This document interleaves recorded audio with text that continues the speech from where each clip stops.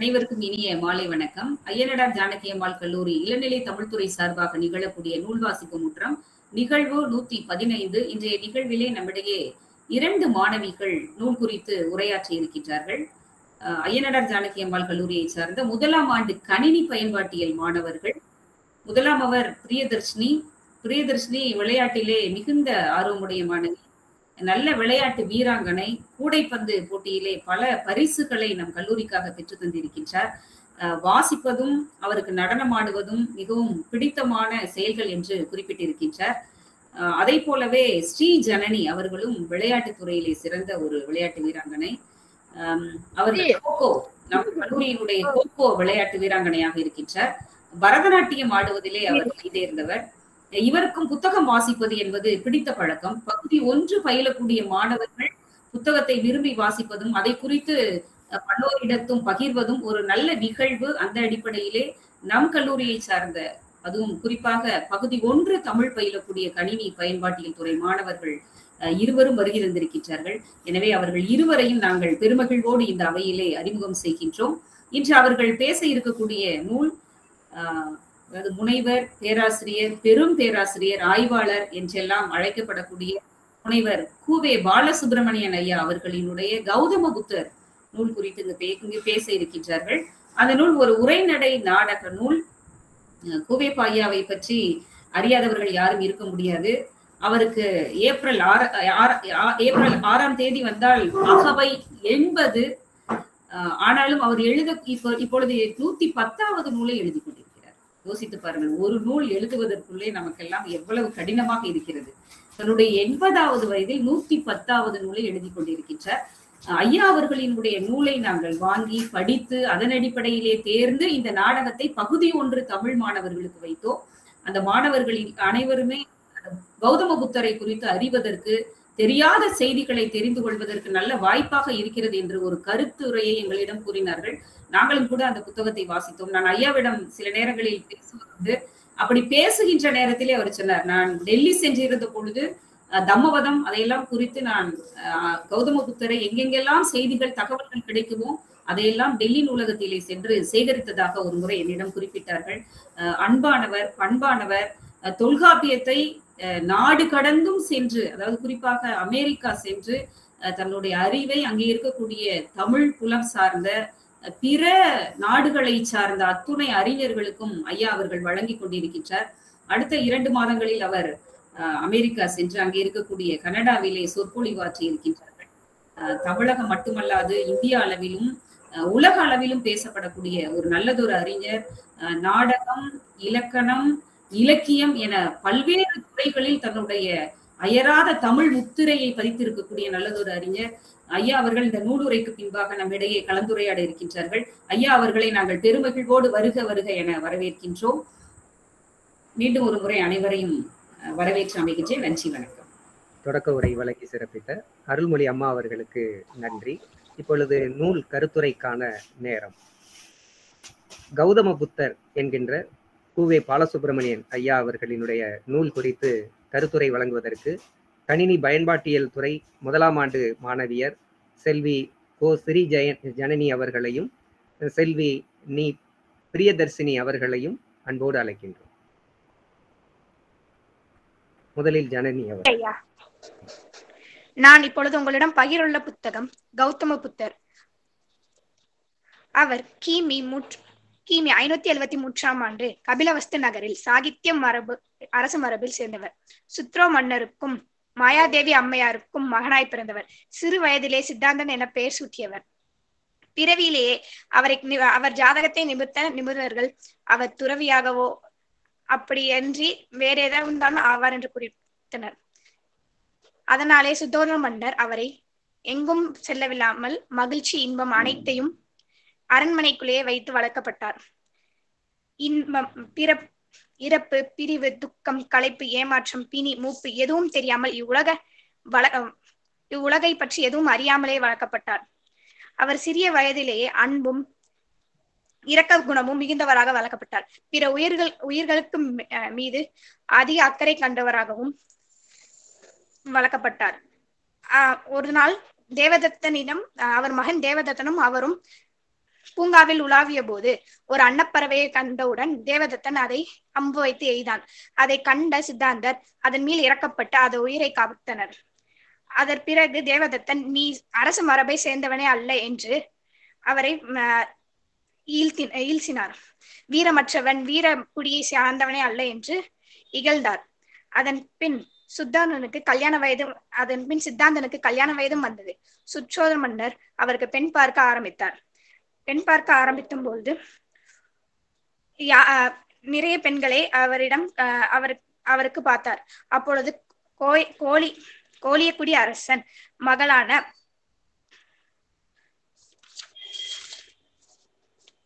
யசோதரையை கண்டவுடன் சித்தாந்தனுக்கு ஒரு எண்ணம் ஏற்பட்டது. அவரிடம் சென்று பெண் கேட்டார். பெண் கேட்டதுக்கு பெண் வேறு யாரும் இல்லை, தேவதத்தனின் தங்கை அவர். தேவதத்தன் வீரமற்றவனுக்கு என் தங்கையை நான் தரமாட்டேன். நான் வைக்கும் போட்டிகளை இவன் வென்றால் மட்டுமே இவனுக்கு என் தங்கையை நான் மணமுடிக்க சம்மதிப்பேன் என்று கூற அனைத்து போட்டிகளையும் அவருக்கு வைத்தார். அனைத்து போட்டிகளையும் சித்தாந்தன் வென்றார். வென்று யசோதையை கைப்பிடித்தார். அப்பொழுது அவர் வீரமுள்ளவன் என்று நிரூபித்தார். மனம் முடிந்து அவர்களுக்கு ரகுலன் என்ற மகனும் பிறந்தான். சித்தாந்தனன் உள்ளம் சலனமடைந்தது. தடையின்றி முயற்சியின்றி அவர் பெற்ற இன்பத்தில் அவள் சலிப்படைந்தார். ஏன் இப்பொழுது இப்படி நடக்கிறது என்று யோசித்தார். அவருக்கு நோயாளியோ துன்பற்றையோ யாரையுமே அவர் கண்டதில்லை என்றால் அதனால் அவர் அந்த வாழ்க்கையை வெறுத்தார். வெறுத்தவுடன் இதுதான் இவ்வாழ்க்கை என்று சென்றும் போது அவர் அரண்மனைக்கு ஒரு எல்லை வரி உண்டு. எல்லை வரியில் தான் அவர் வாழ வேண்டும். ஒரு நாள் அவர் தேரோட்டி சன்னனிடம் அந்த எல்லை வரியை மீன்றி நீ போ, என்ன நடந்தாலும் அதை நான் பார்த்துக் கொள்கிறேன் என்று கூற அவரும் அந்த எல்லை வரியை மீன்று போனார். அப்பொழுது அவர் நோயற்றவரை, பிணத்தையோ கஷ்டத்தில் உள்ளவர்களை கண்டு வியந்தார். அவர் தேரோட்டி சன்னனிடம் கேட்டார், இதெல்லாம் என்று இதான் அரசே உலக மரபு, இதைதான் உங்களுக்கு யாரும் காற்றாமல் வளர்த்துள்ளனர் என்று கூற, இதுதான் உலக வழக்கா என்று அவர் திகைத்து போய் நின்றார். சரி என்று ஒரு நாள் அவர் போகும் வழியில் ஒரு பெண் ஒரு பாடலை பாடினார். அது மற்றவர்களுக்கெல்லாம் ஒரு அர்த்தமாக புரிய சித்தாந்தனுக்கு வேறொரு அர்த்தமாக புரிந்தது. என்னவென்றால், உலகத்தில் எதுவும் நிலையானதல்ல, அனைத்தையும் விற்று வாழும் வாழ்க்கையே ஒரு வாழ்க்கை என்று ஏற்றுக்கொண்டார். அதனால் ஒரு நாள் இரவு அரண்மனையை விட்டு சித்தாந்தன் வெளியேறினார். மனைவி, மக்கள், அரச வாழ்க்கை எதுவுமே இன்றி வெளியேறினார். வெளியேறின உடனே அங்கிருந்து துறவி வாழ்க்கையை மேற்கொண்டார். உலகம் நிலையாதது என்றதை உணர்ந்து துறவி வாழ்க்கை மேல்பட்ட போது அவரிடம் ஒரு பெண் வந்தாள். சுஜாத்தை என்ற பெண் இவர் யாகம் செய்கின்ற பொழுது இவரை கண்டவுடன் ஒரு பால் உணவை கொண்டு வந்து கொடுத்து, ஐயா இதை சாப்பிடுங்கள் என்று கூற இவரும் சரி அம்மான்னு சொல்லி சாப்பிட்டு விட்டு அவர் காட்டை நோக்கி சென்றார். காட்டை நோக்கி சென்றவுடன் அவர் துறவி வாழ்க்கை மீண்டும் மேற்கொண்டார். சுற்றோதர மன்னர் அவரை அழைக்க அமைச்சர்கள், வீரர்கள் அனைவரையும் அனுப்பினர் இவரை அழைத்து கொண்டு வர. ஆனால் அனைவரும் இவர் பேச்சை கேட்டு துறவி வாழ்க்கையை மேற்கொள்ள ஆரம்பித்தார்கள். புத்தர் நதிக்கரையில் தியானம் செய்துள்ள போது சுஜாத்ரா என்ற பெண் மீண்டும் வந்தாள். வந்து, ஐயா, என் பிள்ளையை பாம்பு கடித்து விட்டது, என் பிள்ளையை காப்பாற்றி தாருங்கள், நான் என்னவென்றால் செய்கிறேன் என்று கூற சித்தாந்தர், நீ ஏதேனும் வீடு போய் சென்று அந்த வீட்டில் எந்த இறப்பும் நிகழவில்லை என்றால் அங்கிருந்து ஒரு கைப்பிடி கடுகை மட்டும் வாங்கி வா, நான் உன் பிள்ளையை காப்பாற்றுகிறேன் என்றாள். அவளும் ஒவ்வொரு வீடா சென்றாள். ஒவ்வொரு வீட்டிலும் ஒரு இறப்பு நடந்தன.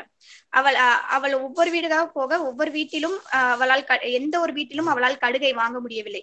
அதன் பின் தான் அவளுக்கு புரிந்தது, இவ்வுலகில் இறப்பு என்பது யதார்த்தமான ஒன்று, அதை நாம் என்ன செய்தாலும் மாற்ற முடியாது என்று அவளுக்கு புரிய திருப்பி சித்தாந்தனம் வந்து, சரிங்க ஐயா, நீங்க சொல்ற மாதிரி எதுவுமே நடக்கும் இயலாதுன்னு என்று கூற அவளும் சென்று விட்டாள். சென்றவுடன் அவரை தோற்கடிக்கவும் அவர் நெறிகளை உடைக்கவும் தேவதத்தன் திட்டமிட்டான்.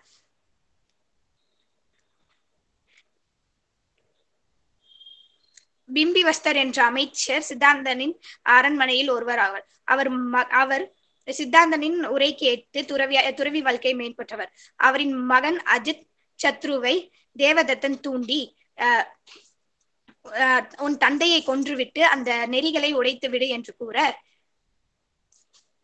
சத்ருவனும் அவர் தந்தையை கொன்றுவிட்டு அந்த நெறிகளை உடைக்க பார்த்தான். அவனும் கடைசியில் சித்தாந்தரிடம் வந்து அடைக்கலமாய் நான் செய்தது அனைத்தும் தவறு என்று கூற முயன்றான். தேவதத்தனின் அந்த முயற்சியும் தோல்வியடைந்தது.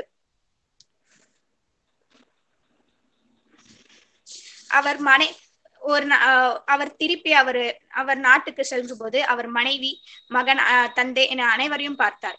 அனைவரையும் பார்க்கும் பொழுது அனைவரும் அவர் என்னவென்று கேட்டார்கள்.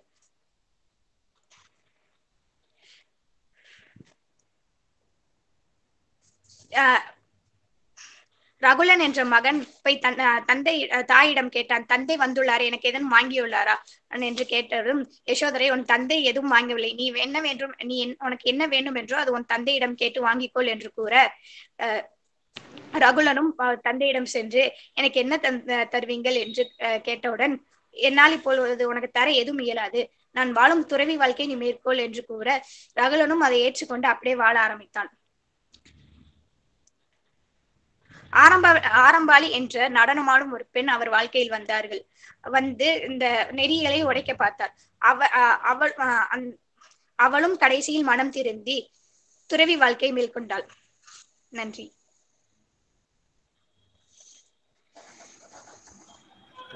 ஜனனியை தொடர்ந்து பிரியதர்சினி அவர்கள். மைக் மியூட்ல. நான் இன்று பேச வந்துள்ள புத்தகம் வந்துட்டு கௌதம புத்தர், கூவே பாலசுப்ரமணியர், முனிவர் கூவே பாலசுப்ரமணியம் அவர்கள் எழுதிய கௌதம புத்தரை வந்து பேச வந்திருக்கேன்.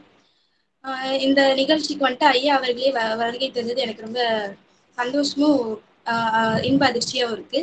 ஐயா அவர்களுக்கும் இங்குள்ள மற்றவர்களுக்கும் என் வணக்கத்தை கூறி நான் இந்த உரையை ஆரம்பிக்கிறேன்.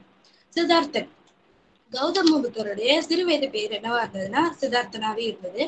சித்தார்த்தன் அதான் அவங்க அப்பா அம்மா வச்ச பேரா இருந்தது. அப்போ சித்தார்த்தன் வந்துட்டு பிறக்கும் போது ஒருத்தர் வந்துட்டு சொல்லிட்டு போயிட்டாரு, இவர் வந்துட்டு துறவி ஆயிடுவாரு அப்படின்ட்டு.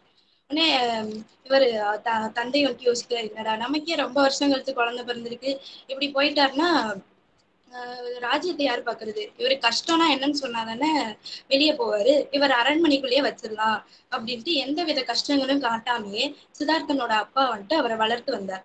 ஆனாலும் வந்துட்டு சித்தார்த்தனுக்கு வந்துட்டு ஒரு ஆசை வரல, ராஜ்யத்து மேல ஒரு ஆசையே வரல, ஒரு சாதாரண மனிதர் போலவே இருந்தார். இதை பார்த்துட்டு கல்யாணம் செஞ்சு வச்சா எல்லாம் சரியாயிரும்ட்டு திருமணமும் அவருக்கு செய்து வைக்கிறார். அப்போ ஒரு கொஞ்ச காலம் எல்லாம் போனதுக்கு அப்புறம் சித்தார்த்தன் வந்துட்டு தேரோட்டியாகி சன்னாட்ட சொல்றாரு, சன்னா இந்த அரண்மனை வாழ்க்கையே எனக்கு சலிச்சிருச்சு, எத்தனை தடவை தான் நானும் இந்த அரண்மனையே பாக்குறது, என்னை எங்கேயாவது வெளியே கூட்டு போறியா அப்படிங்கிறாரு. சன்னா வந்துட்டு சன்னாவால கூட்டும் போக முடியாது, எடுத்தும் பேச முடியாது, ஏன்னா ராஜகட்டளை வந்துட்டு இளவரசர் வந்துட்டு வெளியே கூட்டு போக கூடாது. ஆனா இளவரசர் பேச்சு மீற முடியாதுன்னு சொல்லிட்டு இளவரசர்கிட்ட வந்துட்டு இளவரசர் போற பாதையில வந்துட்டு சொல்றாரு, இப்படி வந்துட்டு வயசானவங்க இறந்து போறவங்க இந்த மாதிரி எதுவுமே எந்த விதமான துக்க நிகழ்ச்சியும் நடக்கக்கூடாது அப்படின்னு சொல்லிட்டு இளவரசரை வந்துட்டு கூட்டு போறாங்க. கூட்டிட்டு போகும்போது அவர் சொன்ன வழி வரைக்கும் போயிட்டாங்க. அவர் வந்துட்டு இதையும் தாண்டி போகணும் அப்படின்ட்டு போறாரு. போகும்போது அவருக்கு ஒரே அதிர்ச்சி, முதிர் வயந்தவங்க, இறந்து போறவங்க இதெல்லாம் பாக்குறாரு. இதை பார்த்தோன்னே அவர் சன்னாட்டு கேட்கிறாரு, சன்னா இதெல்லாம் யாரு, ஏன் இப்படி உங்களுக்குலாம் ஆகுதுன்னே அவர் சொல்றாரு, இது வந்துட்டு எல்லாத்துக்குமே வருயா, எல்லாருமே வயசாவாங்க, எல்லாருமே இறந்து போவாங்க அப்படிங்கிறாங்க. உடனே அவர் கேட்கிறாரு, எல்லாரும் இறந்ததுக்கு அப்புறம் எங்க போவாங்க அப்படின்னு. அதுதான் என் புதிர், யாருக்குமே அது தெரியாதியா அப்படின்னு அவர் சொல்றாரு. ஆனா இவர் வந்துட்டு சிறு வயதுலயே இருந்து அரண்மனைக்குள்ளேயே இருந்தாலும் அரண்மனைக்குள்ள எத்தனை பேர் இருந்திருப்பாங்க, யாருமே வயசா இருக்க மாட்டாங்களா, யாருக்குமே நோய் வந்திருக்காதா, யாருமே இறந்து போயிருக்க மாட்டாங்களா, இது எல்லாத்தையுமே வந்துட்டு அவரோட அப்பா வந்துட்டு எதையுமே தெரியாம அவர் பாதுகாத்து வந்திருக்கிறார். இது ஒன்றும் ஒரு சின்ன விஷயம் இல்லை, அவரை பார்த்துக்கிட்டு இருக்கிறவங்களுக்கே கூட நோய் வந்திருக்கலாம், இறந்து போயிருக்கலாம், அது எதையுமே தெரியாம தன் மகனை வந்துட்டு பொத்தி பொத்தி வளர்த்திருக்கிறார். இது வந்துட்டு அவரோட கண்டிப்பா ராஜ்யத்தை பார்த்துக்கிறத விட இது ஒரு பெரிய வேலையா இருந்திருக்கும். ஆனா தன் மகன் மேல உள்ள பாசத்தை வந்துட்டு அப்படி காமிச்சிருக்கிறார். இதனால இந்த விஷயம்லாம் பார்த்ததுக்கு அப்புறமா புத்தர் வந்துட்டு, அதாவது சித்தார்த்தன் வந்துட்டு ரொம்ப மனக்குழப்பத்தோட போறாரு.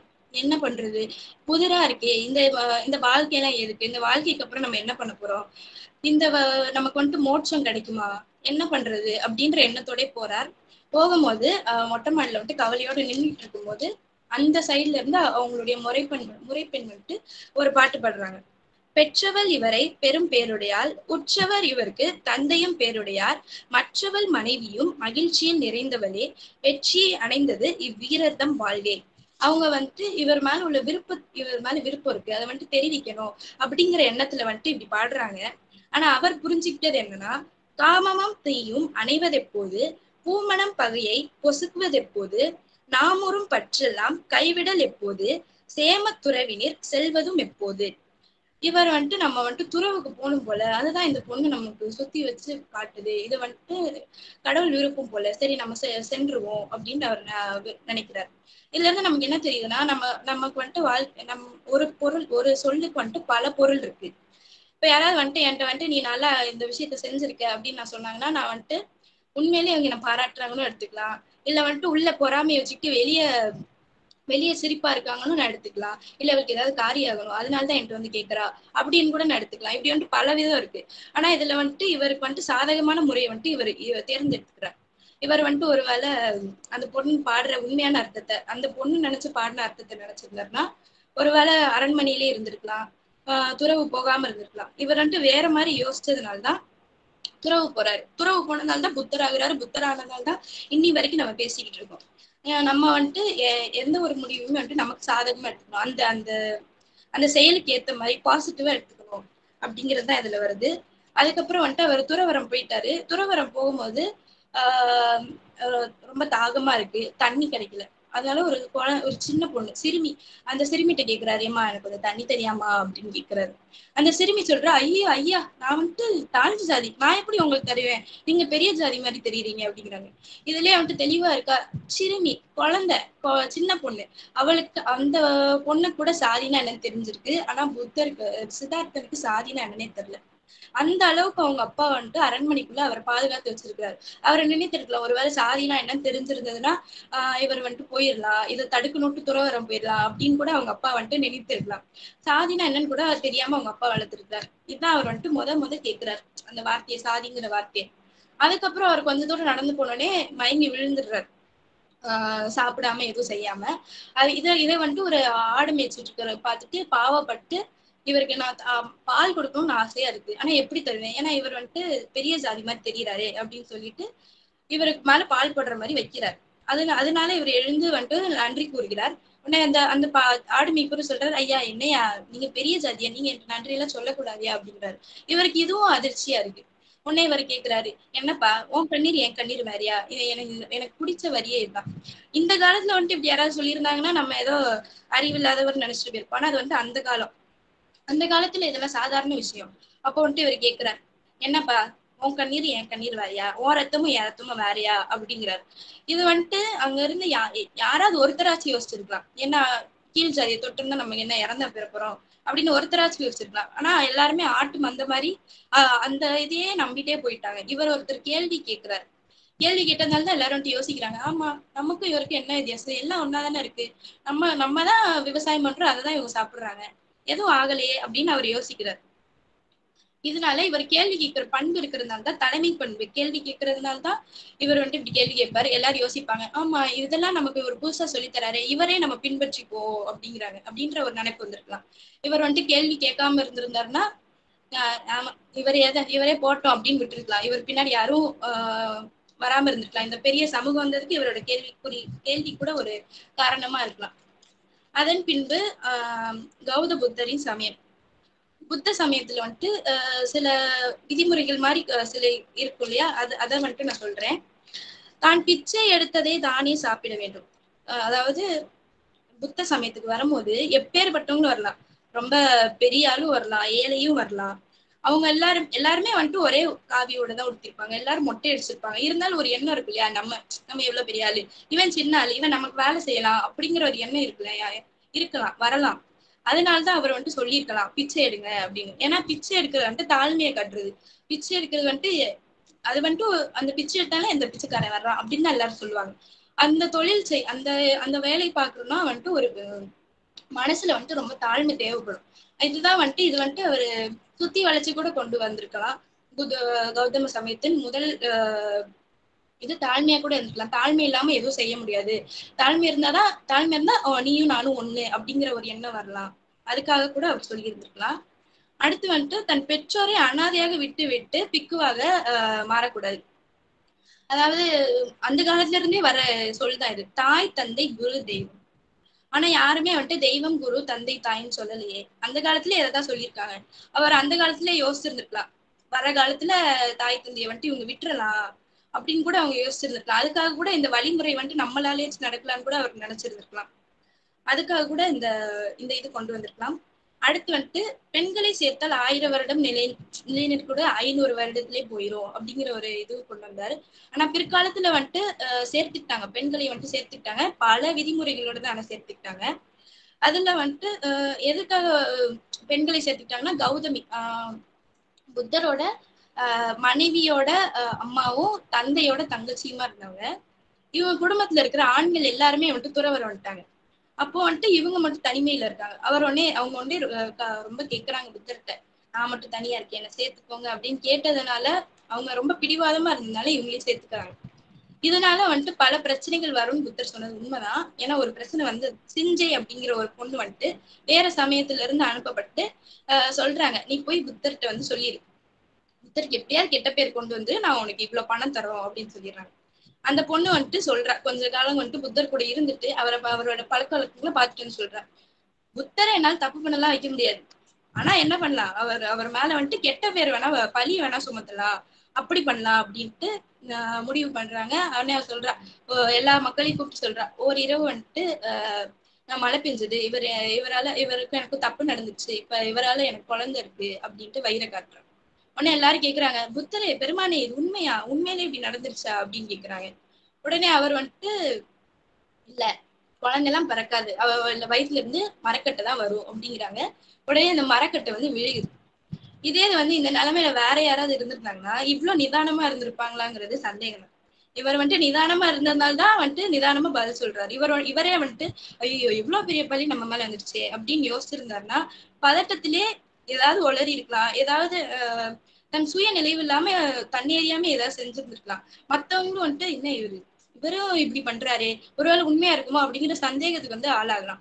இவர் வந்துட்டு நிதானமா இருந்ததுதான் இந்த காரியத்தை ஜெயித்ததா இருக்கும். இந்த மாதிரி எத்தனையோ பிரச்சனை வந்திருக்கலாம் நமக்கு தெரியாம. எல்லாத்தையுமே வந்துட்டு இவரோட நிதானம் ஒண்ணு வந்துட்டு ஜெயிச்சிருக்கலாம். ஏன்னா ஒருத்தவங்க பெரிய ஆள் ஆகும் போது நிறைய அதற்கு ஏத்த பிரச்சனைகளும் வரதான் செய்யும். இவர் ஜெயிச்சதுக்கு முக்கிய காரணம் இவருடைய ஒரு இது வந்துட்டு நிதானமாவும் இருக்கலாம்.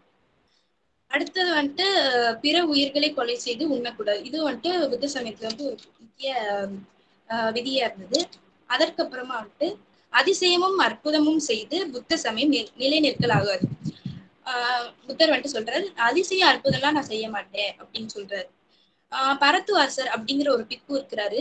ஒரு செல்வந்தர் வந்துட்டு சொல்றாரு, ஒரு பெரிய சந்தன மரக்கட்டை எடுத்துட்டு வந்து ஒரு மொட்டை மாடி மாதிரி ஒரு உயரமான பகுதியில வச்சுட்டு சொல்றாரு, இதை வந்துட்டு யார் எடுக்கிறாங்களோ அவங்கதான் உண்மையான பிக்கு அப்படிங்கிறாரு. உடனே இவரும் வந்துட்டு அவருடைய சக்தி யூஸ் பண்ணி பறந்து போய் அதை எடுத்துட்டு வந்துடுறாரு. இதை கண்டோடனே வந்துட்டு புத்தர் வந்துட்டு திட்டுறாரு. ஏன் திட்டுறாருன்னா, இதற்கப்புறமும் சுஜாதை அப்படின்ட்டு ஒருத்தங்க வராங்க. அவங்க வந்துட்டு சொல்றாங்க, சுஜாதை அவர்களுடைய புத்தரோட அருளாலதான் குழந்தை பிறந்தது அப்படின்ட்டு புத்தர்கிட்ட போய் சொல்றாங்க. என் குழந்தை இறந்துருச்சு, கொஞ்சம் உயிர் பிச்சை தரீங்களா அப்படின்னு கேக்குறாங்க. உடனே புத்தரும் கண்டிப்பா வரேன், ஆனா ஏதாவது வீட்டுல போய் சாவே இல்லாத வீட்டுல கடுகு மட்டும் வாங்கிட்டு வா, நான் கண்டிப்பா உயிர் பிச்சை தந்துடுறேன் அப்படிங்கிறாரு.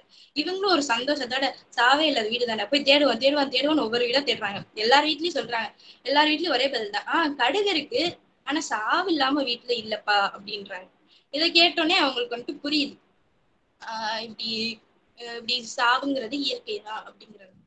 இதை வந்துட்டு புத்தர் நினைச்சிருந்தானா செஞ்சிருக்கலாம், உயிர் பிச்சிருக்கலாம். ஆனா உயிர் பிக்காத காரணம் என்னன்னா, இப்ப குழந்தைய உயிர் பிச்சிட்டோம்னா அடுத்து எல்லாரும் வருவாங்க. எல்லாரும் வந்துட்டு இது வரைக்கும் புத்த சமயத்துல சேர்ந்தவங்கன்னா ஒரு எதிர்பார்ப்பு இல்லாம வந்துட்டு சேர்ந்திருப்பாங்க. இனிமேல் வர்றவங்களாம் இப்படி ஒருவேளை இந்த அற்புதத்தை நடத்திட்டு இருந்தாருன்னா ஒரு எதிர்பார்ப்போட வந்திருப்பாங்க. புத்த சமயமே எந்த எதிர்பார்ப்பும் இருக்கக்கூடாது, எல்லாத்தையும் விட்டுட்டு வரணும் தான் அவரோட இதுவே. இப்படி வந்திருந்தாங்கன்னா எதிர்பார்ப்புகள் வந்திருக்கலாம், இத கூட அவர் யோசிச்சிருந்திருக்கலாம். அதனால இந்த மாதிரி எதிர்பார்ப்புகள் எதுவும் இல்லாம இருக்கணும் அப்படின்னு புத்தர் விரும்பியிருக்கலாம். இது நான் எடுத்த சில தொகுப்பு.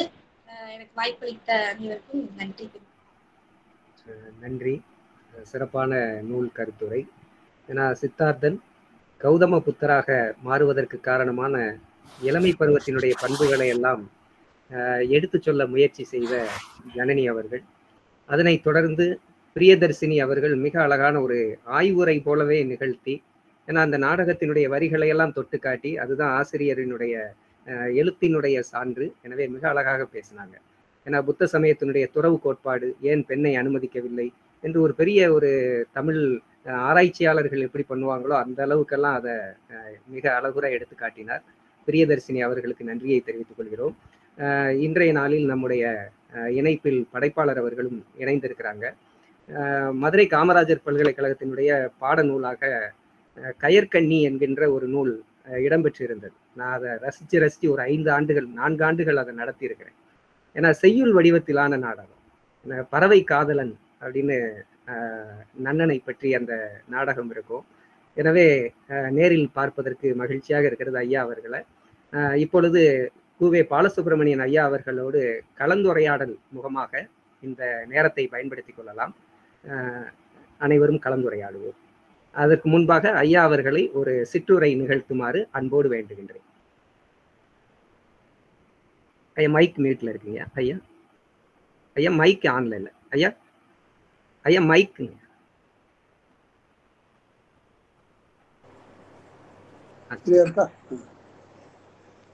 அனைவருக்கும் வணக்கம். ஜனனி பிரியா என்ற 2 பெண்கள் இந்த கௌதம புத்தர் என்ற இந்த படைப்பை படித்து அதற்கு உள்ளே புகுந்து அதனுடைய பொறுமைகளை எல்லாம் கொஞ்சம் ஆராய்ந்து பார்த்திருக்கிறார்கள் என்பது ஒரு மகிழ்ச்சிக்குரிய செய்தி.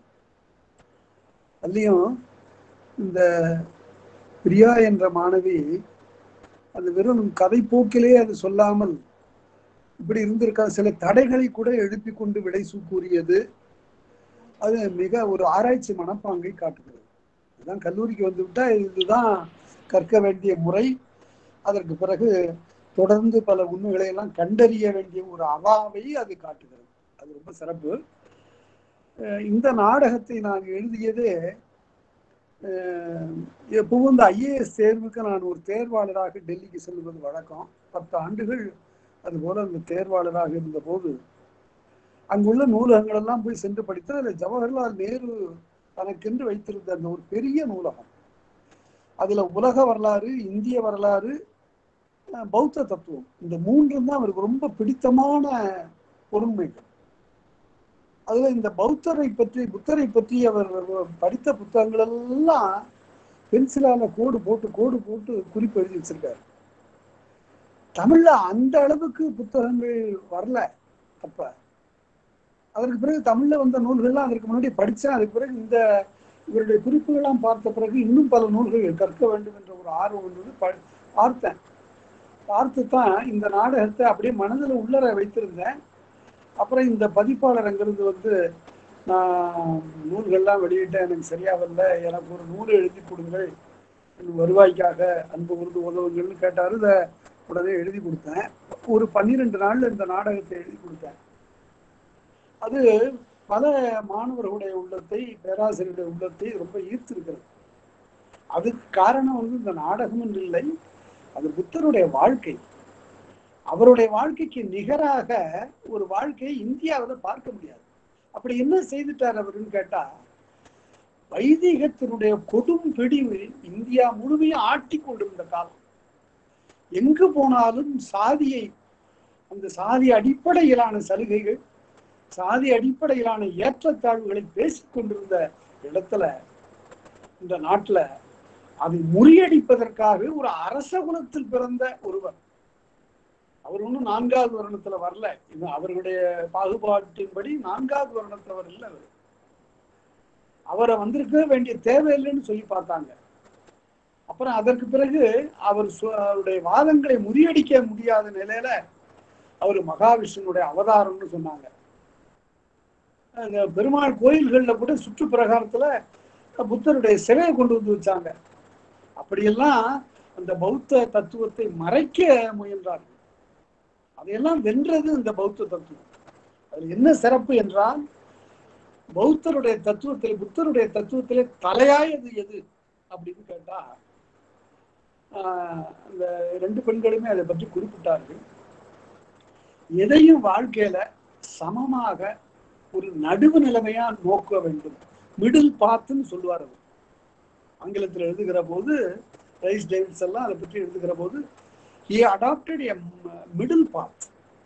எப்படி என்றால், ஓஹோ என்ற ஒரு இன்பத்தில் துள்ளுவதும் இல்லை, ஒரு அவலத்தில் அப்படியே கலங்கி கீழே வீழ்வதும் இல்லை. ரெண்டையும் ஒரு சமமாக எடுத்துக்கொள்ளுது. அப்போதும் அந்த முகத்துல புன்னகை மாறாது. எவ்வளவு துன்பங்கள் வந்த போதும் அதே புன்னகை தான். இதத்தான் கம்பர் என்ன பண்ணார் ராமாயணத்துல, வால்மீகி கூட காட்டாத அந்த ஒன்றை, நீத்திருப்பதமே வென்ற போதிலும் இத்திருத்துறந்து ஏகு என்ற போதிலும் சித்திரத்து நலர்ந்து சிந்தாமரை உத்திருக்கு முகத்தனி உள்ளுவாள்.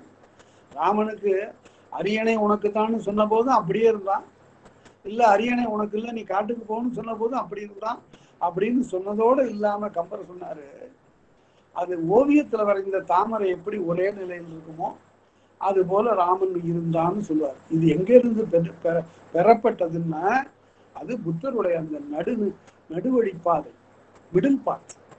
எல்லாவற்றையும் ஒரு சமநிலையோடு ஏற்றுக்கொள்ளுகிறது. வாழ்க்கையில அப்படி இருக்கணும். நாமும் கூட, இளைஞர்கள்லாம் கூட அதை கற்றுக்கொள்ள வேண்டும். அதாவது இதுலயும் உணர்ச்சி வசப்படக்கூடாது. உணர்ச்சி வசப்படுகிற வாழ்க்கை ரொம்ப அவலங்களை சந்திக்க வேண்டும். மருத்துவ ரீதியா கூட உணர்ச்சி வசப்படுகின்ற உடம்புக்கு பல நோய்கள் தாக்கும்.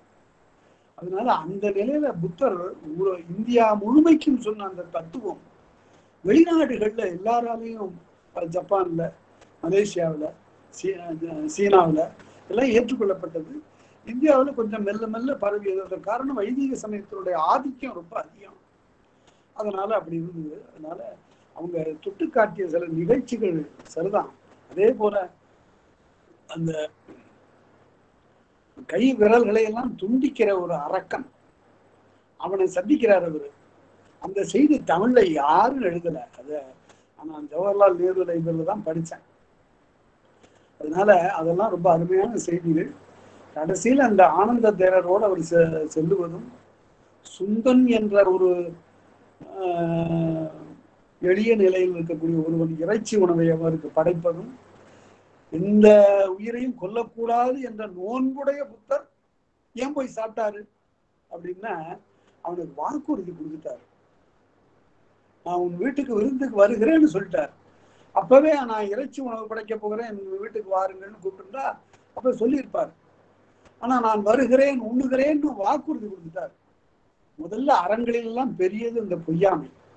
பொய்யாமை பொய்யாமை ஆற்றின் அறம்பரை செய்யாமை செய்யாமை நன்றுனார் வள்ளுவர். அதனால வாக்குறுதி கொடுத்துட்டாரு. அப்ப என்ன சொல்றாரு, நான் வருகிறேன், உன்னுடைய வீட்டில் உண்ணுகிறேன், ஆனால் நீ என்னுடைய சீடர்களை, பிக்குகளை நீ அழைக்க வேண்டாம், அந்த விருந்துக்கு நீ அழைக்க வேண்டாம் என்று சொல்லிவிடுகிறார். ஏனென்றால் அந்த மனச்சலனத்திலிருந்து அவர்கள் இன்னும் விடுபடவில்லை.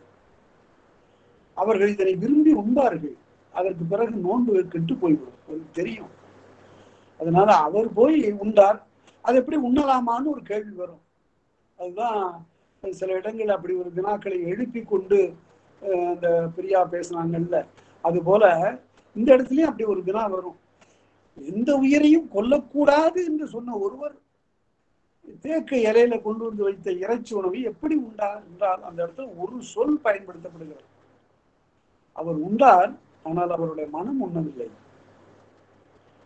நெஞ்சம் பற்றாது உண்டார்னு, without any like, without experiencing any taste, ருசி ருசி எதுவும் கிடையாது.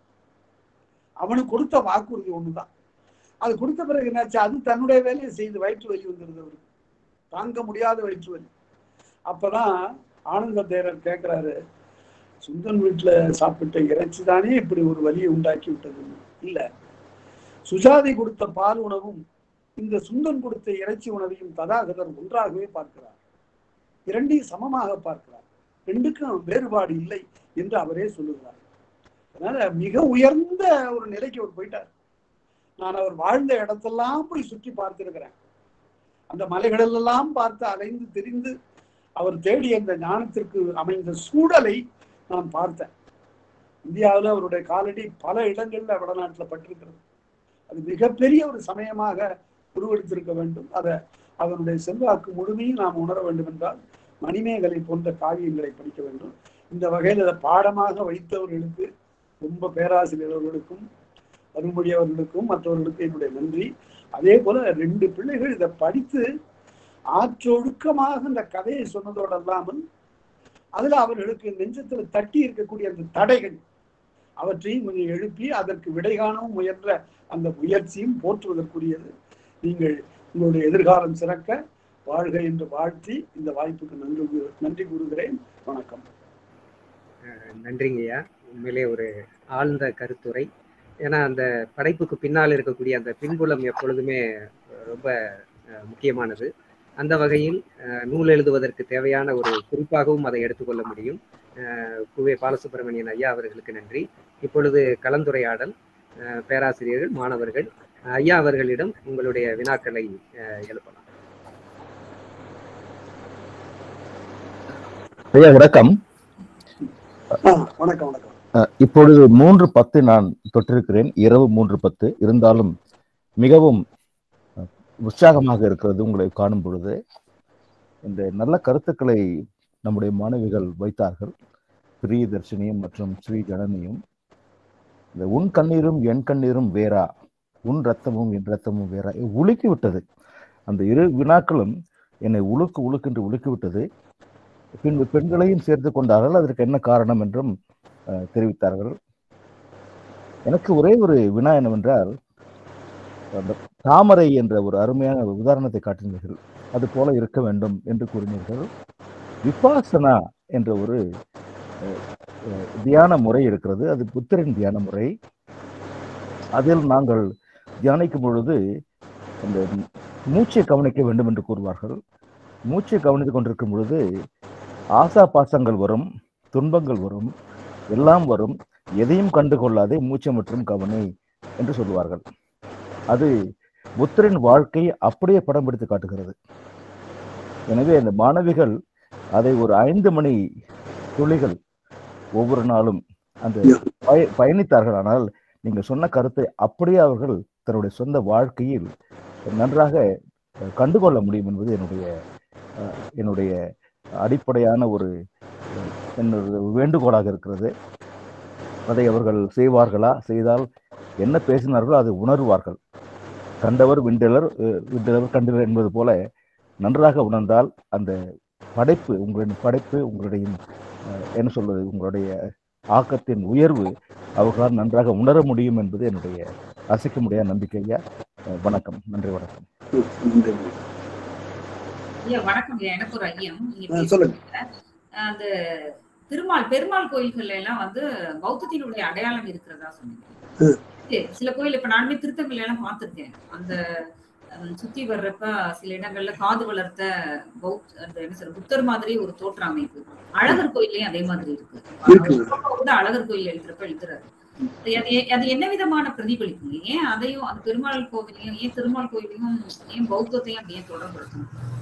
இல்ல அது வந்து திருமால் வைணவம் வடநாட்டுல, இந்தியாவுடைய வட பகுதியில வைணவம் ரொம்ப செழிப்பா வளர்ந்த காலம். இன்னும் சொல்ல போனா வைணவத்தினுடைய மிகப்பெரிய கிருஷ்ணனுடைய தந்தையாக சொல்லப்படுகின்ற வசுதேவரும் புத்தருடைய பாட்டனாரும் ஒரே குலத்துல பிறந்தவர்கள். அவர்கள் 2 பேரும் அரச குலத்தவர்கள் தான். அப்படி பிறந்த அதிலிருந்து 2 கிளையாக 2 சமயம் தோன்றிவிட்டது. அந்த நிலையில வைணவ சமயம் மெல்ல மெல்ல மக்களிடையே செல்வாக்கு இழந்து விட்டா என்ன செய்வதுங்கிற ஒரு கவலை வந்துருச்சு அவங்களுக்கு.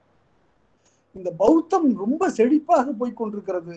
புத்தருடைய தம்மபத சிந்தனைகள் எல்லாரையும் கவர்ந்திருக்கு.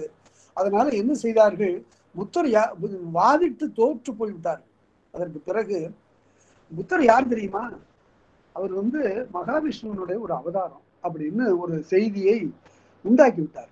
உண்டாக்குனது மட்டும் இல்ல, இந்த புத்தருடைய சிலையை கொண்டு வந்து வைணவ கோயில்கள்ல திருச்சுற்றுல வச்சுட்டாங்க. அப்படி வைத்த பிறகு கொஞ்சம் கொஞ்சமாக மாறிடும் நினைச்சாங்க, ஆனா மாறல. காரணம் என்னவென்றால், புத்தருடைய போதனைகள் அதுல மிக அழகு, உணர்த்தக்கூடிய நெறி. வேதங்களை படித்து புரிந்து கொள்வதுங்கிறது ரொம்ப கடினமான செயல். ஆனால் புத்தருடைய போதனைகள் எல்லாருக்கும் மிக எளிது. அதாவது வண்டி சக்கரம் சுற்றி கொண்டே போகிறதே அப்படின்னு சொல்ல மாட்டார் அவரு. இந்த வண்டி சக்கரம் ஏன் சுற்றுகிறது, எங்கே போகிறது? அந்த மாடுகள் இழுத்த வழியாகத்தான் அது போகும்.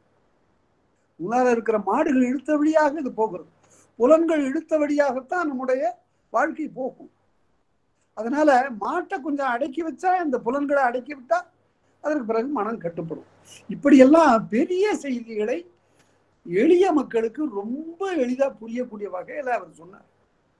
அவர் அதுலதான் அந்த கௌதம புத்தர்லயே நம்ம பார்க்கலாம். ஒரு படத்தை புத்தருக்கு காட்டி, ஆம்ரபாலிக்கு இந்த படத்தை பத்திரமா வச்சிரு, நான் உன்கிட்ட வாங்கிக்கிறேன் அதுக்கு பிறகு அப்படின்னு சொல்லிட்டு, திரும்ப அங்கிருந்து சில நாள் கழிச்சு அங்கிருந்து படம் எப்படி இருக்கிறது அப்படின்னு கேட்கிறான். சுருங்கி வற்றி சாரெல்லாம் போய் அப்படியே அது ஒரு காய்ந்ததாக இருக்கு. பழம் சுருங்கி போய்விட்டது, பழம் மட்டுமான்னு கேட்கிறான். அது அதனுடைய செழிப்பை எல்லாம் இழந்து விட்டது, அதனுடைய இளமை போய்விட்டது, பழம் மட்டுமா என்று கேட்கிறான். அதாவது அந்த நிலையாமையை இவ்வளவு அழகாக உணர்த்திய ஒரு சமயம் வேற எதுவும் இல்லை. அதனால அந்த சமயம் வென்றது. அதற்கு பிறகு மறுபடியும் இந்த சமய வேறுபாடுகளும், அவர்களே வைதிக சமயத்தாரே கடைசியில புத்தருடைய போதனைகளை உள்வாங்கி கொண்டார்கள். அது ஒரு பெரிய நிகழ்ச்சி நடந்து விட்டது. புத்தர் சொன்ன பல போதனைகளை பின்னால வந்த புத்த பிக்குகளிலே தலைமையானவராக இருந்த நாகார்ஜுனர் மாற்றிட்டார். அவர் பல வசதிக்காக பல செய்திகளை உள்ளார சேர்த்துட்டார். அதனால்தான் புத்த சமயம் 2 பிரிவா இருந்தது. ஈனயான பௌத்தம், மகாயான பௌத்தம் என்று 2 நெறிப்பட்டது. அதனால இந்தியா அளவில் பார்த்தா ஒரு பெரிய மாபெரும் சிந்தனையாளர், சிந்தனை பள்ளிகளை உருவாக்கிய ஒரு பெரிய சான்றோன் புத்தர் என்று சொல்ல வேண்டாம். அவருடைய வாழ்க்கையில் இன்னும் நிறைய நிகழ்ச்சிகள் இருக்கு, அதெல்லாம் பார்க்கும்போது வியப்பா இருக்கு. அவர் ஒரு காலத்துல இந்தியாவை ஆண்டார். இந்த மன்னராக அல்ல, மிகப்பெரிய சாதுவாக, ஒரு கொள்கை பிடிப்புடைய ஒரு சான்றோராக, மக்களை சரியான வழி நடத்தக்கூடியவராக இருந்தார். ஏன்னா வேதம் தடுமாறிடுச்சு. என்னன்னா, இறைச்சி உண்ணலாமா கூடாதாங்கிற ஒரு வினா. இதுல புத்தர் எப்படி இருந்தார் பாருங்க. நம்ம சொன்ன நிகழ்ச்சியிலிருந்து தெரிந்து கொள்ளலாம். மனத்தை இறைச்சி உண்பதற்கு உரிய களமாக மாற்றிக்கொள்ளாதே அப்படிங்கிறது புத்தர் சொல்றாரு. ஆனா வேதத்துல அதாவது இறைச்சி உண்ணக்கூடாது, ஆடு மாடு ஆகியவற்றை கொன்று உண்ணக்கூடாது. ஆனால் வேத வேள்வியில அந்த நெருப்புல இட்டு அதற்கு பிறகு அதை உண்ணலாம், அதுல குற்றம் இல்லை என்று வைதிக சமயம் சொல்லியது. அதனால அந்த மாதிரியான சலனத்தை புத்தர்கிட்ட பார்க்கவே முடியாது. ராமனுக்கு சலனம் உண்டு, தருமனுக்கு சலனம் உண்டு, ஆனால் புத்தருக்கு சலனமே கிடையாது. வைராக்கியம்.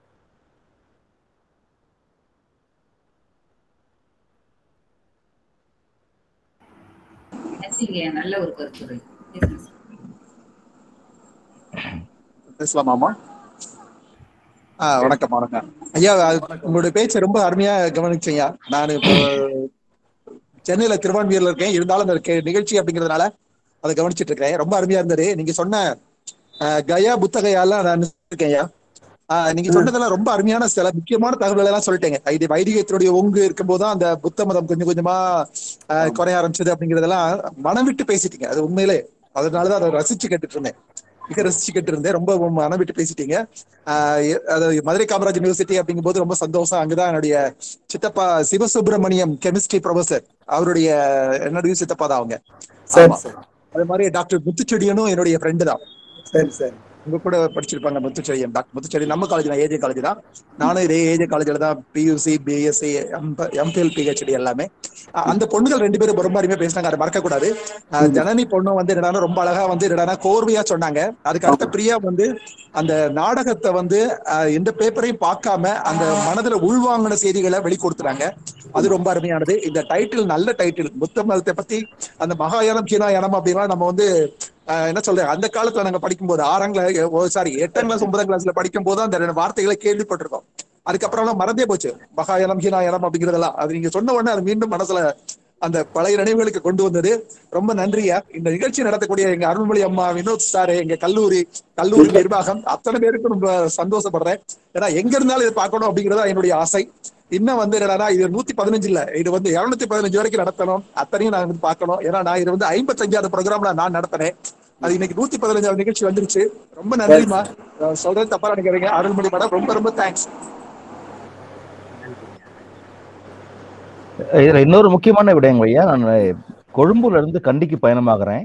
பேருந்துல போகும்பொழுது வழி நெடுக புத்தருடைய சிலைகள், மாபெரும் பெரிய சிலைகள். புத்தரை வணங்க வேண்டும், அது உண்மை. ஆனால் புத்தருக்கு காட்டப்படும் ஊதுபத்திகளும் சூடங்களும் கற்பூரங்களும் வாழைப்பழங்களும் இவையெல்லாம் பார்க்கும்போது புத்தரை அதை பார்த்து சிரித்து கொண்டிருக்கிறாரோ எனக்கு தோணுச்சு. அப்படிப்பட்டதெல்லாம் போக்கே ஆகணுமோ என்று ஒரு மனசுல பெரிய நெருடல் இருந்தது ஐயா. தேவையில்லாததெல்லாம் செஞ்சுட்டு இருக்காங்க, என்ன பண்ணுவது? அதுக்கும் புத்தருக்கு தொடர்பே இல்லை, சம்பந்தம் இல்லை. ஆமா, நடக்கிறது. நல்லது.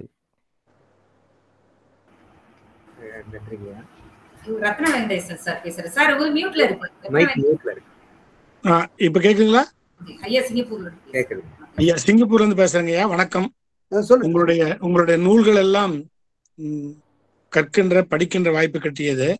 ஆனா இந்த நாடக நூல் உண்மையிலேயே ஒரு அதாவது சொன்ன போனா அந்த பௌத்த மதத்தை இந்த தமிழகம் ஏன் விட்டு விட்டது என்ற ஒரு கேள்விக்குறியோட படிச்சோம்னா அது நமக்கு ஒரு பெரிய பதில கொடுக்கும். இன்னைக்கு ஹீனயான மகாயானம்ங்கிறதுலாம் அப்புறம், ஆனா பௌத்தம் என்கின்ற அற்புதமான ஒரு தத்துவம் மனித வாழ்க்கையை நெறிப்படுத்த வேண்டிய ஆற்றலுடைய கௌதம புத்தரால் அருளப்பெற்ற ஒரு நல்ல வாழ்க்கை நெறி. அந்த நெறியை வந்து இந்த தமிழ்நாடும் சரி, இந்திய நாடும் சரி, உலகமும் சரி இன்று வேறு ஒரு கோணத்துல எடுத்து போய் அதை இல்லாம ஆக்கிட்டாங்க. ஆனா அந்த தத்துவத்தோடு அது பயணப்பட்டிருப்போமே ஆனால், இன்னைக்கு அது உயிரோடு இருந்திருக்குமே ஆனால் மனித வாழ்க்கை வேறு ஒரு நிலைமையில் இருந்திருக்கும் என்பது மாற்ற முடியாத கருத்து. இன்னைக்கு அந்த 2 மாணவர்கள் ரொம்ப அழகா பேசினாங்கய்யா. 2 பேருமே அந்த கருத்துக்களை உள்வாங்கி அதே நேரத்துல அவர்களுக்கு இருந்த சந்தேகத்தையும் கேள்வியா கேட்டு உங்ககிட்ட பதில வாங்கிட்டாங்க. ரொம்ப மாணவர்கள் இன்று ரொம்ப விழிப்பாகவும் தெளிவாகவும் இருக்கிறார்கள் என்பதற்கு அது ஒரு பெரிய எடுத்துக்காட்டு. அவர்களுக்கு பாராட்டும் நன்றியும். ஆனா எனக்கு எப்பவுமே ஒரு இது உண்டு, தமிழகம் முழுக்க இருக்கின்ற தொல்லக்காதர் சிலை அப்படிங்கிற ஒரு சிலை எங்க பார்த்தாலும் எல்லா இடங்களும் உண்டு. தொல்லக்காதர் சிலைன்னு சொல்லுவாங்க. அதுக்கு அவங்க சொன்ன கதை வேற, காது வளர்த்தா அப்படிலாம் கதை நிறைய சொல்லுவாங்க. புதுச்சேரிக்கு பக்கத்துல காக்காயந்தோப்புங்கிற இடத்துல இது மாதிரி 2 சிலைகள், ஒண்ணு வந்து உள்ள இருக்கும், கொட்டா போட்டு உள்ள வச்சிருப்பாங்க, ஒண்ணு வெளியில இருக்கும். எனக்கெல்லாம் சின்ன வயசுல சொன்னப்பட்ட கதை என்னன்னு சொன்னா, ஒருத்தர் கடன் வாங்கிட்டார், இன்னொருத்தர் கடன் கொடுத்தவர் உள்ள இருக்கிற, கடன் வாங்கின வெளியே இருக்கிறான்னு கதை சொன்னாங்க. ஆனா அது ஆராய்ச்சிக்கு பிறகு, அது அறிக்கை அகழ்வாராய்ச்சிக்கு பிறகு எல்லாம் அதை உற்று நோக்கி போய் என்ன கிடைக்குதுன்னு சொன்னா, பௌத்த மதத்தினுடைய பௌத்தருடைய சிலை, கௌதம புத்தருடைய அந்த தீர்த்தங்கரனுடைய சிலை. அது தீர்த்தங்கரன் சொல்லக்கூடாதுன்னு நினைக்கிறேன், அது புத்த மதத்துல வேற. அந்த சிலை அது. அதை வந்து அங்க இருப்ப அவங்க வேற மாதிரி நிலைநாட்டினாங்க. ஆக நல்ல ஒரு அற்புதமான தத்துவார்த்தமான வாழ்வியலை சொல்லிக் கொடுத்த ஒரு மதம். நல்லா, அது மதம்னு சொல்றதை விட வாழ்க்கை நெறி. வாழ்க்கை நெறிய நமக்கு இன்னைக்கு நம்ம கையில இல்லாம ஆக்கிட்டாங்க. வருத்தமான விஷயம். ஆனாலும் நீங்க அதை எல்லாத்தையும் உள்வாங்கி ஒரு நூலா தந்து அப்பப்ப இந்த மாதிரி சிந்திக்க வைக்கிற உங்களுக்கு ரொம்ப நன்றியும் வாழ்த்துங்கள் ஐயா. மகிழ்ச்சியா இருந்தது.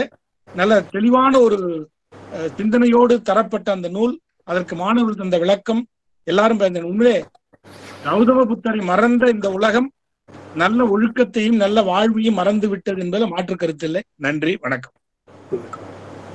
அதாவது புத்தர் சலனமற்றவர்ங்கிறதுக்கு ஒரு எடுத்துக்காட்டு என்னன்னா, அவர் கையில ஒரு பாத்திரம் இருக்கு, அதுல உணவு உண்ணலாம்.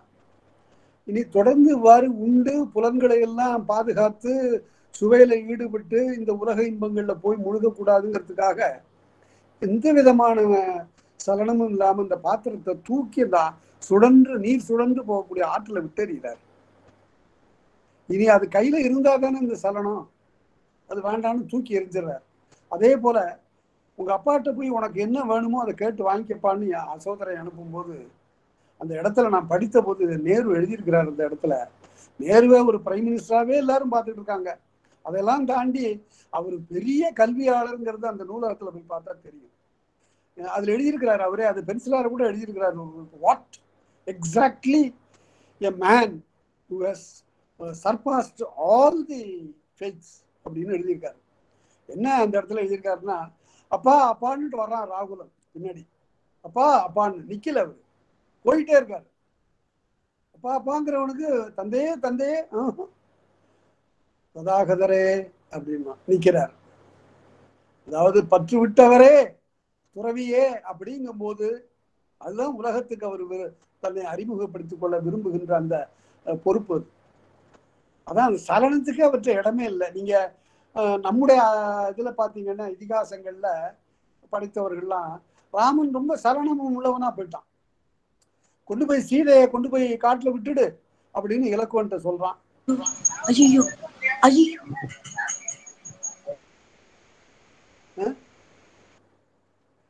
கொண்டு போய் காட்டுல விட்டுடுன்னு சொல்றான். விட்டுட்டு வரும்போது ரொம்ப கடுமையான ஒரு குரல்ல சொல்றான். விட்டுட்டு வந்த பிறகு இலக்குவன் பாக்குறான், ராமன் அழுதுட்டு இருக்கிறான். என்னப்பா அப்படி அழுகுற, நீ தானே கொண்டு போய் விட்டு வர சொன்னான்னா அப்படின்னா போது, இல்லை கொண்டு போய் விட்டு வர சொன்னவன் ராஜாராமன், இப்போது அழுது கொண்டிருப்பவன் சீதாராமன்கிறான். அதனால இந்த மாதிரி எல்லாம் எழுதியிருக்கிறாங்க. அதெல்லாம் ரொம்ப, நான் இது யாரையும் குறை சொல்லக்கூடியது இல்லை. இந்த பாத்திர படைப்புல மனிதர்களுக்கு இயல்பா சலனம் வரும், அதைத்தான் இது ராமன் காட்டுது. ஆனா சலனத்தை ஒருவன் வெல்லவும் முடியுங்கிறத புத்தருடைய வாழ்க்கை வரலாறு காட்டுது.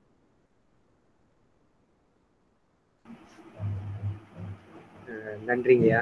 உண்மையிலே நிறைய சிந்திப்பதற்கு களமாக அமைந்த நூல் கருத்துரை.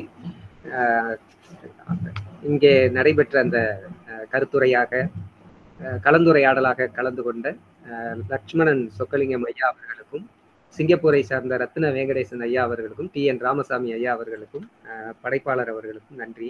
நிறைவாக நன்றி உரை வழங்குவதற்கு முனைவர் சாந்தி அவர்களை அன்போடு அழைக்கிறேன். அனைவருக்கும் இனிய மாலை வணக்கம். நூல் வாசிப்பு முற்றம் நிகழ்வு 115. பன்னாட்டு அளவிலான இந்த நூல் வாசிப்பு முற்றத்தை தொடர்ந்து நாங்கள் நடத்துவதற்கு நல் வாய்ப்பினையும் வசதியையும் பெருக்கி தரும் எங்கள் கல்லூரி தாளாளர், முதல்வர் உள்ளிட்ட நிர்வாக குழு உறுப்பினர்களுக்கு இத்தருணத்திலே நன்றி கூறிக்கொள்கின்றோம். சிறப்பு விருந்தினர்களை அறிமுகம் செய்து தொடக்க உரையாற்றி சிறப்பித்த இளநிலை தமிழ்துறை தலைவர் முனைவர் அருள்மொழி அம்மா அவர்களுக்கு நன்றி. இன்றைய நிகழ்விலே சிவகாசி ஐயனடார் ஜானகி அம்மாள் கல்லூரி கணினி பயன்பாட்டியல் துறை 1ஆம் ஆண்டு மாணவியர் ஜனனி மற்றும் பிரியதர்ஷினி ஆகிய இருவரும் பூவே பாலசுப்ரமணியன் ஐயா எழுதிய கௌதம புத்தர் என்னும் நூல் குறித்து கருத்துரை வழங்கினார்கள். சித்தார்த்தனின் இளமை பருவம், சித்தார்த்தன் புத்தரான கதை என இரு மாணவியரும் நேர்த்தியாக தன்னுடைய நூல் கருத்துரையை எடுத்துரைத்தனர். புத்த சமய கொள்கைகளான பிச்சை ஏற்று உண்பது, பெண்களை மறுப்பது, வாழ்வின் ஏற்றத்தாழ்வுகளை சமமாக பாவிப்பது, அது மட்டுமின்றி வாழ்க்கையில் ஏற்படக்கூடிய இன்னல்களை எவ்வாறு சகித்து கொண்டு அடுத்த கட்டத்துக்கு நகர்ந்து செல்வது என்பது முதலான பல அரிய கருத்துக்களை திறனாய்வு நோக்கில் எடுத்துரைத்த மாணவியர்களுக்கு நன்றிகளையும் வாழ்த்துக்களையும் தெரிவித்துக் கொள்கின்றோம். இன்றைய நூல் வாசிப்பு முற்றத்திற்கு மகுடம் சேர்ப்பது போல் நூலாசிரியரான பூவே பாலசுப்ரமணியன் ஐயா அவர்களும் இணைந்திருப்பது மிக்க மகிழ்ச்சியை தருகின்றது. ஐயா புத்தர் குறித்து நாம் அறிந்ததும் அறியாததுமான பல கருத்துக்களை முன்வைத்து பேசியதோடு பார்வையாளர்கள் கேட்ட வினாக்களுக்கும் ஐயங்களுக்கும் சரியானதொரு நேர்த்தியான பதிலை கூறிய ஐயா அவர்களுக்கு கல்லூரி மற்றும் துறையின் சார்பாக நன்றி கூறிக்கொள்கின்றோம். நல்லது ஒரு கருத்துரையை வழங்கி சிறப்பித்த நியூஸ்டாரை சார்ந்த ஐயா அவர்கள், மலேசியாவை சார்ந்த ரத்ன வெங்கடேசன் ஐயா அவர்கள், ஆறுமுக சாமி ஐயா